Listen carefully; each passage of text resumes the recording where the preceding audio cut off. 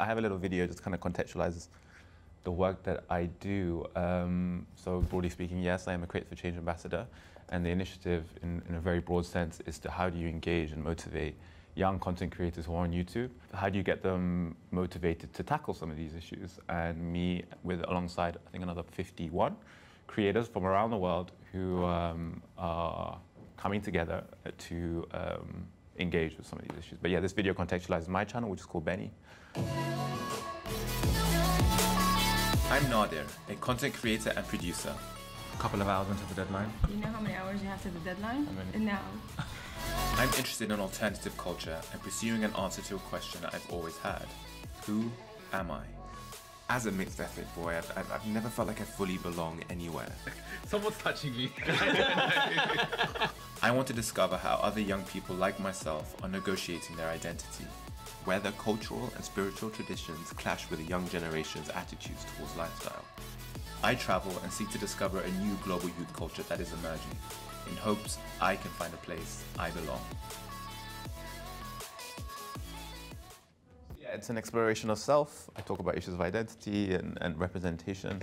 I started about 16, 17 months ago, and it's been a crazy whirlwind up until then. You know, the thing that's really great about talking with you and about this video is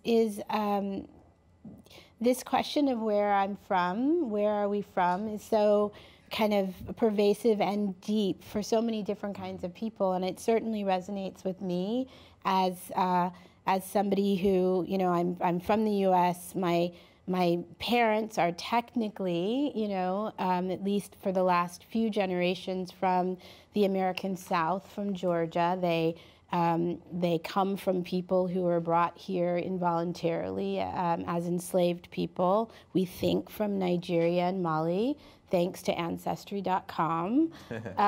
You know, but my dad, you know, during the Vietnam War, he joined the military, and we ended up becoming a family that moved every few years all over the world. And so my sense of where I'm from is like all over the map. I am from my parents.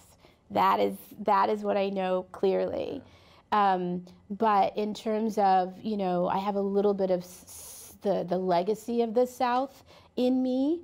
I technically am an American citizen. That is where I've lived the most of my adult life, but I grew up with America being an idea in my head because I lived outside of the country for so much of my childhood on military bases. So I had a very, you know, fantastic kind of impression of what America was, very much like a lot of other people who ultimately migrate to the U.S. I knew it through, you know, shows, television shows, and films and that sort of thing. And that kind of identity, I think, has very much defined me over the course of my work. I'm an artist who was raised by activists and have been investigating what that means, what the sort of bringing together of art, in my case, pop culture, art, and social justice means, what is possible when those two worlds come together.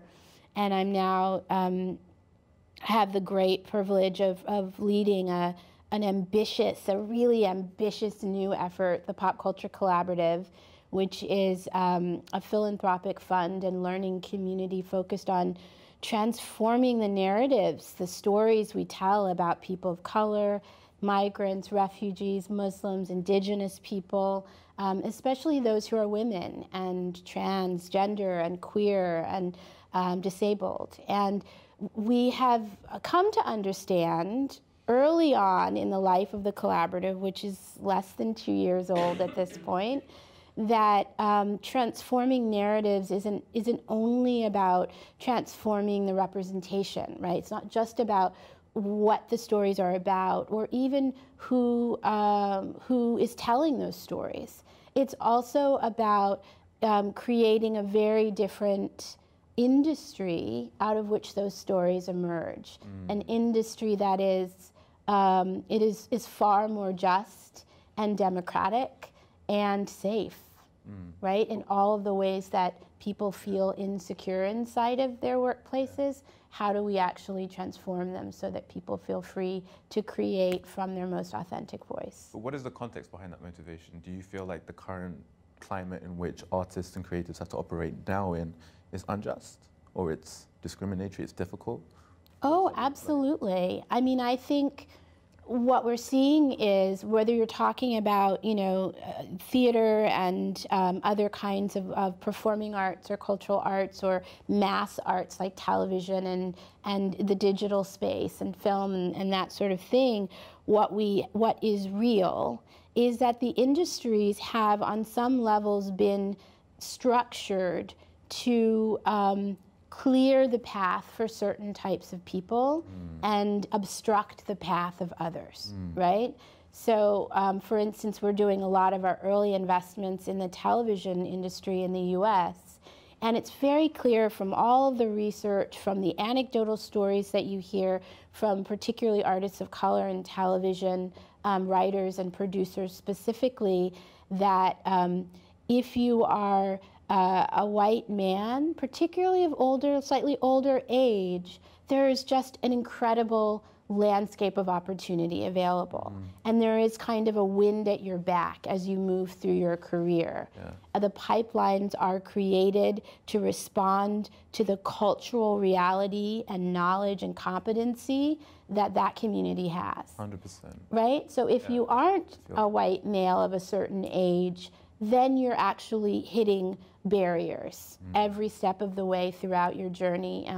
Hopefully you have a long life and career, but that's still rare for artists of color. So we have to figure out how to not fix fix those barriers, but to reimagine those spaces altogether. I mean, those are sentiments I can totally kind of vibe with. I think, like, thinking about my whole, the reason why YouTube was such a liberating platform for me was that actually these structures, which had been barriers my whole life, actually totally like demotivated me from getting involved in the creative space from a young age.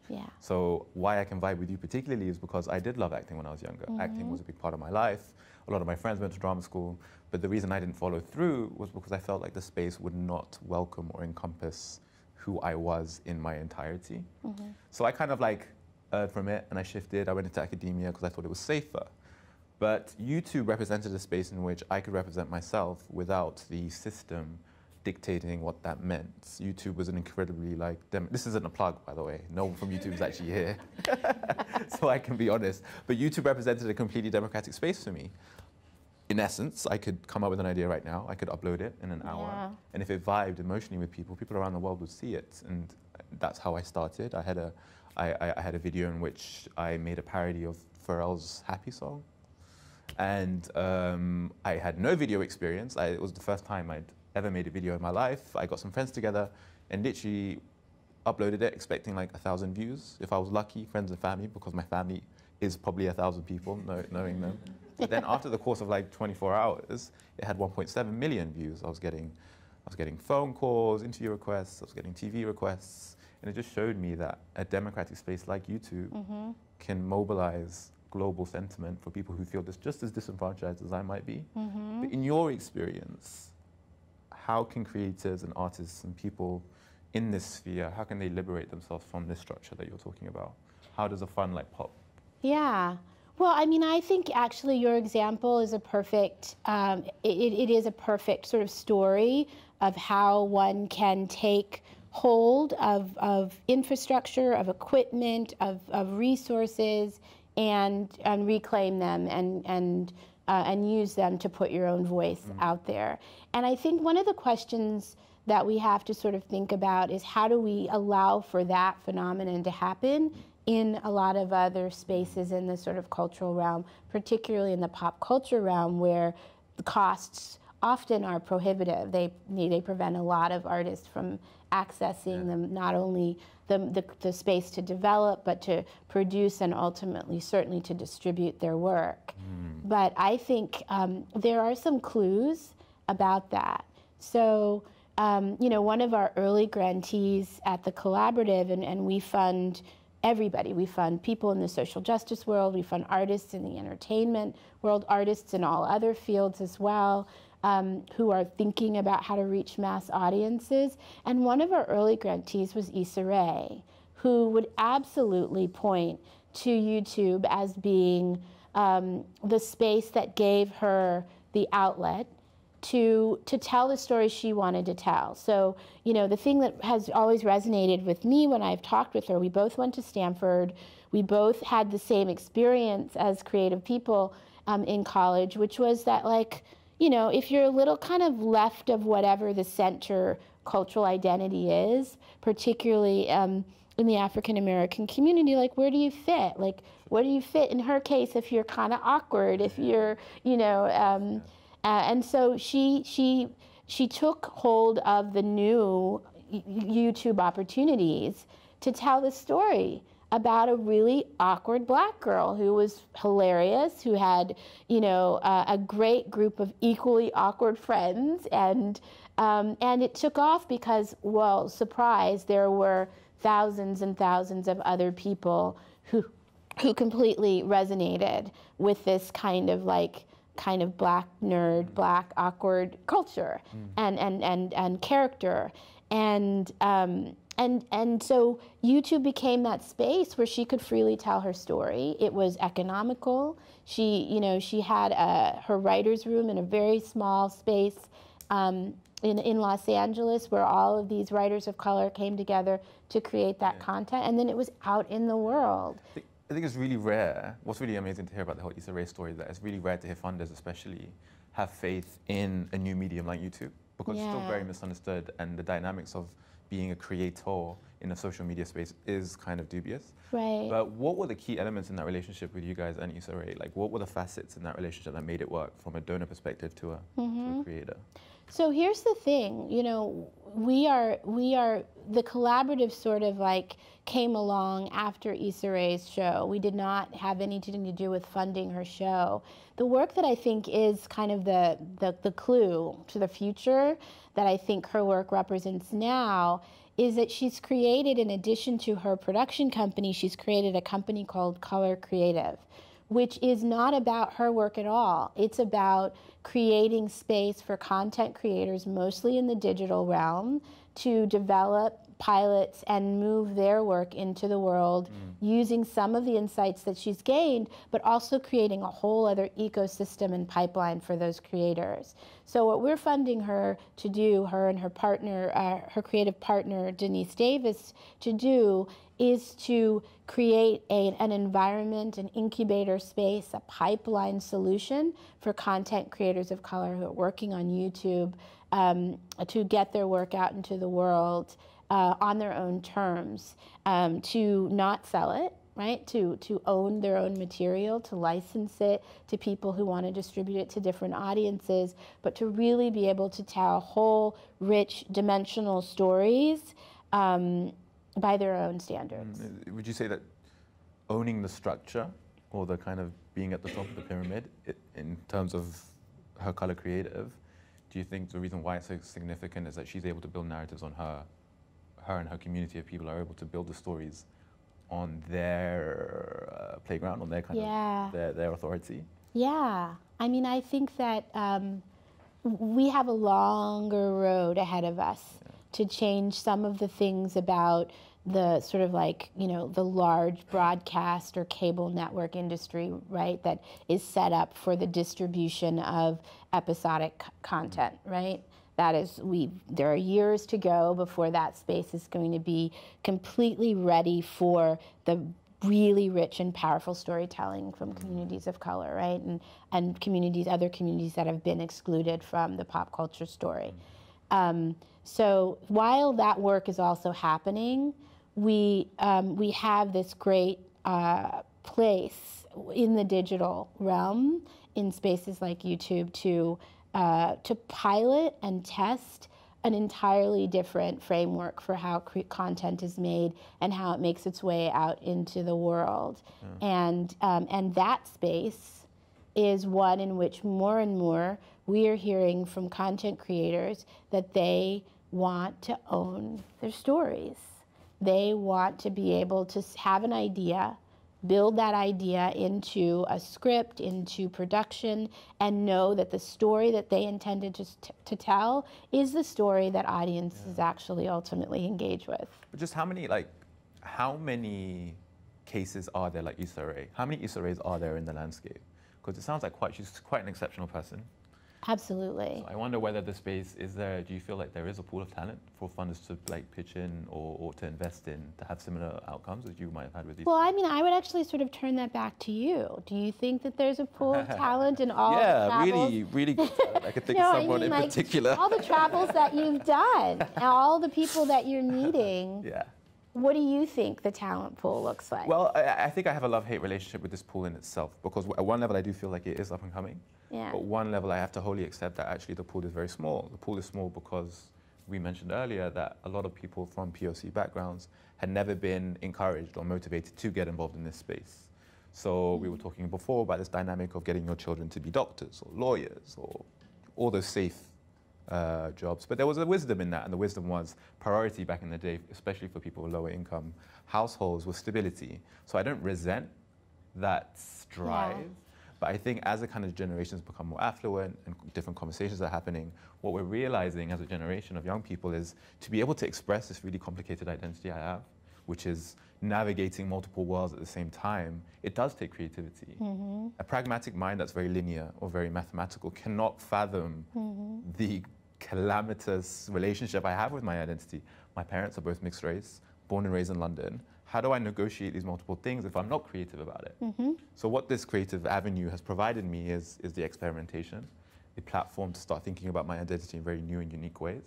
I'm not a video maker, I'm not a filmmaker, but I just see video as a tool to express something that's very important to me. The key is, and what's very amazing to see, is the conversations that are happening now.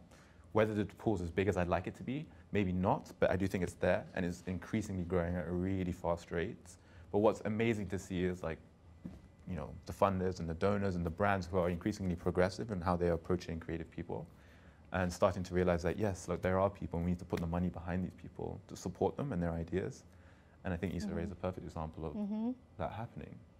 Yeah, I also think that we have to broaden our understanding of where the pool lives, right? So we think, for instance, in television and film that, like, we're looking for filmmakers or television writers, and we need to hire more of them into, you know, spaces where they can make content. Or, but actually, what we're finding is that, you know, particularly in the case of artists of color, where we live is in spaces that may not look like pop culture spaces, right? So a lot of really brilliant writers who should be writing for television are writing in theater.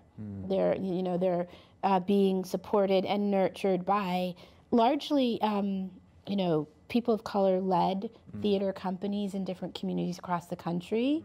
So we have to figure out how to better support writers in those spaces to write in for other spaces, right? So I think that writers want to be moving very constantly back and forth between theater and television and perhaps film as well.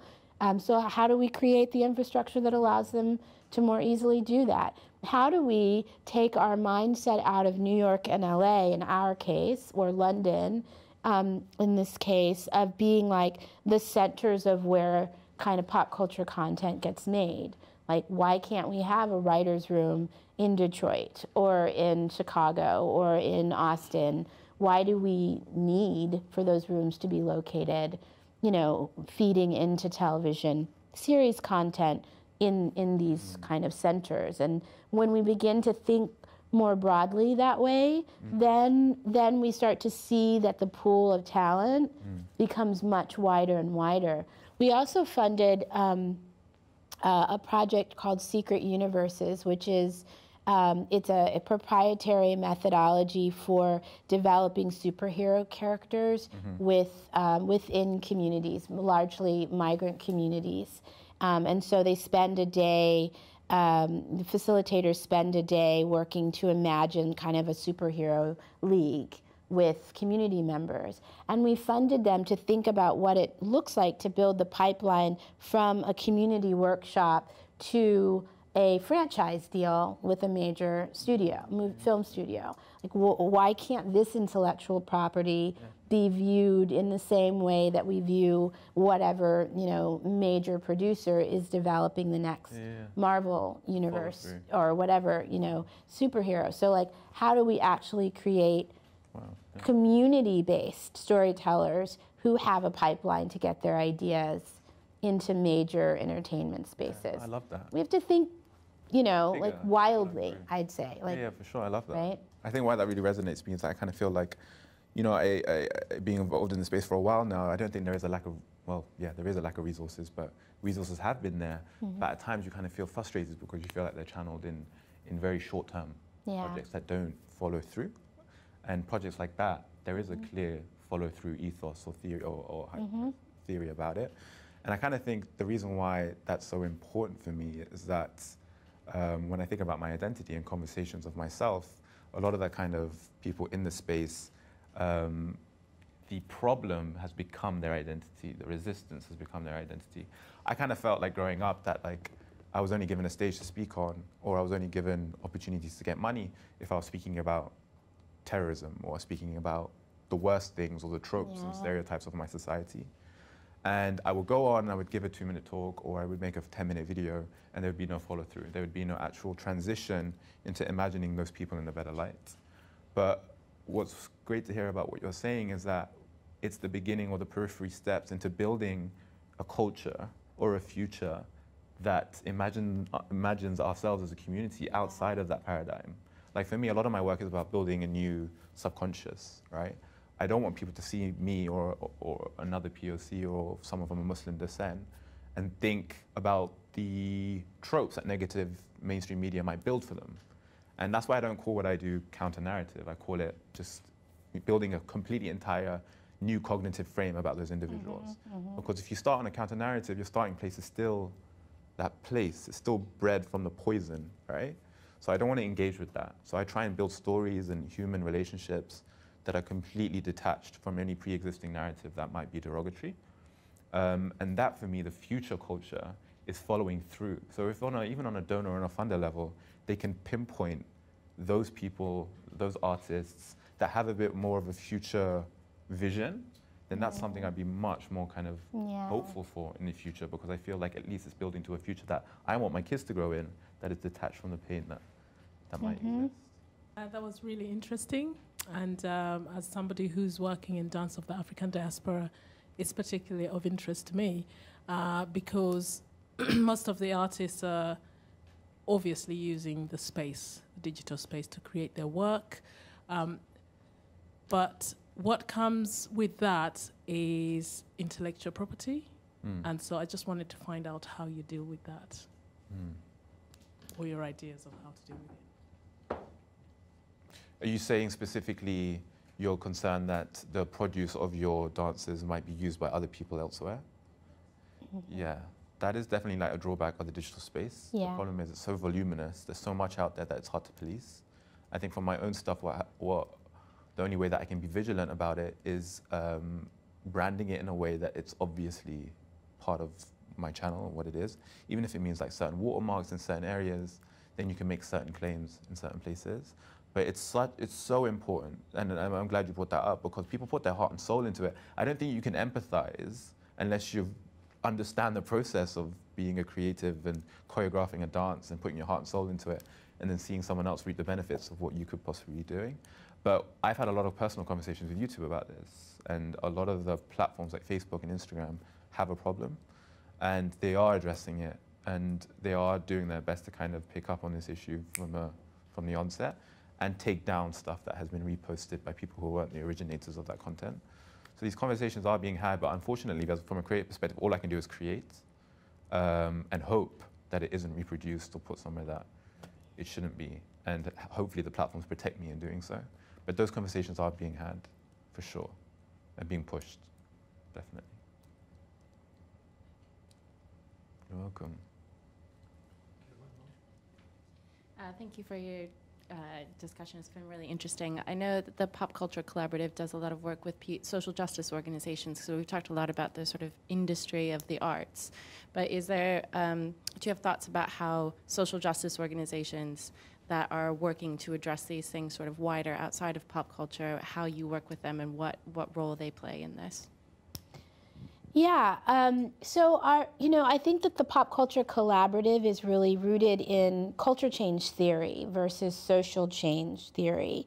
And the way that I see those two things being different is, or I should say social action theory.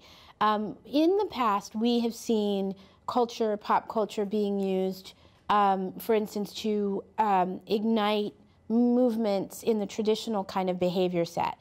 Social action, sign this, show up for a rally, donate here, right? Like that is the way that for many years when we brought pop culture and social change together, it was to get people to behave in those ways. Culture change sort of says, we can use story and narrative immersion to inspire people to think and feel and behave in a much, much wider range of ways.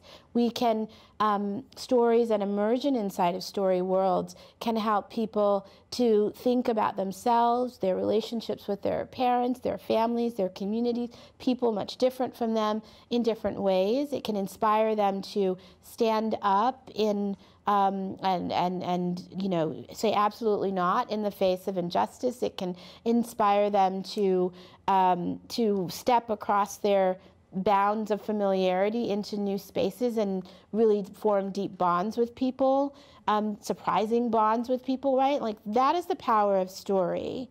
And so with social justice organizations, we work primarily with those organizations that are either deeply immersed in or entering the culture change space and beginning to understand on a more complex level the role that story immersion and narrative immersion plays in transforming the communities that they're trying to activate around immigration or police violence or the environment or any of these kind of big, hard issues. And so we fund them to develop culture change strategies. We fund them to work with people in the entertainment world. We have an entire, one of our grantees is a network of culture change strategists working within social justice organizations who are the primary consultants to television showrunners around a whole range of issues. So they are helping entertainment storytellers to tell the most authentic and accountable stories about the issues that we all care about. So we really kind of have a broad view on the role that social justice organizations can play inside of a culture change process, but we do see them as a very integral partner working alongside storytellers to ultimately create a very different narrative environment in the US, but certainly in the UK and in other markets.